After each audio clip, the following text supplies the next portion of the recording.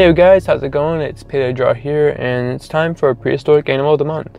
So this is going to be kind of a mix between September and October because I forgot to do September for reasons that you will soon find out in my next video, hopefully. Yes, okay. This month's Prehistoric Animal is Concavenator, and this was suggested by Spinoraptorex. He actually has a YouTube channel in the description. I suggest that you check him out. He does some super cool stop motion stuff. I've actually been a fan of his work for a while, so yeah, definitely check his stuff out.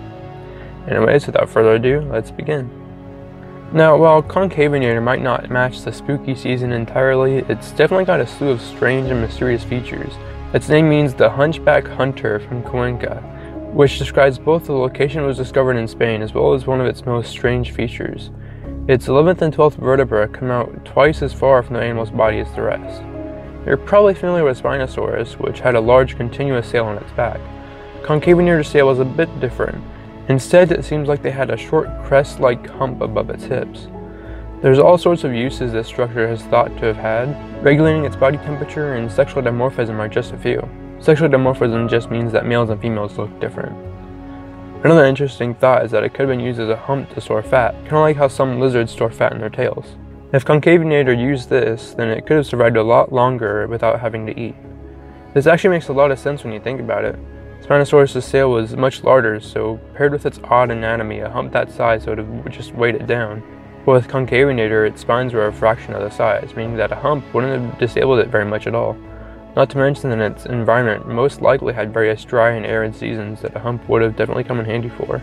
The first fossil was discovered in 2003 by Francisco Ortega, along with other paleontologists at the UNED University in Spain. However, the assembly and analysis of the fossil took 7 years, meaning it wasn't until 2010 when it was actually named. After researching and studying the fossil for so long, scientists noticed something strange. Several bumps on the animal's arms that oddly looked like insertions for large feathers on bird wings. Now, since even the largest feathers really wouldn't have helped them in flight, the most likely conclusion is that the knobs were used for quills that the dinosaur would have used for display. Of course, the idea that knobs were used for anything is still up for debate, since there's still the chance they were just caused from muscular scarring. Concavenator is more specifically found in the Las Hoyas Formation, which is well known for its very well preserved dinosaur and bird fossils. It's thought to have once been an inland environment with an abundance of lakes.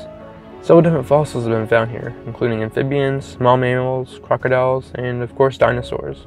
The dinosaurs that have been found here aren't very large though, since most of them are small pterosaurs or medium-sized ornithomimids. One of the ones at Las Hoyas Formation is Peleonomimus, which has a record-breaking amount of teeth. Another dinosaur that's thought to have lived with Concavenator is Mantellosaurus, which was an iguanodontian dinosaur. Given that no other animal in the formation was large enough to hunt them, Concavenator would have been the apex predator of the region, and most likely preyed on both Peleonomimus and Mantellosaurus. Now, Concavenator hasn't been featured in as much media as other dinosaurs, but it's gotten a bit more popularity due to its appearance as a statue in Lockwood's Mansion in Jurassic World 2. It's also featured in Jurassic World the game and as a mod through Nexus in Jurassic World Evolution. Alrighty, that wraps it up for this month's Prehistoric Animal of the Month/months. That's weird. Anyways, thank you for watching, as always. If you want to suggest your own animal, make sure that you stay on the lookout for community posts on YouTube, and if you want to, you can check out my Instagram, where there'll be stories on there that you can respond to. So yeah, pretty cool stuff. I don't know what I'm saying, I'm just rambling on. Alright, I should probably go now. I should probably head out. Are you gone yet? You can go. I'm just sitting here.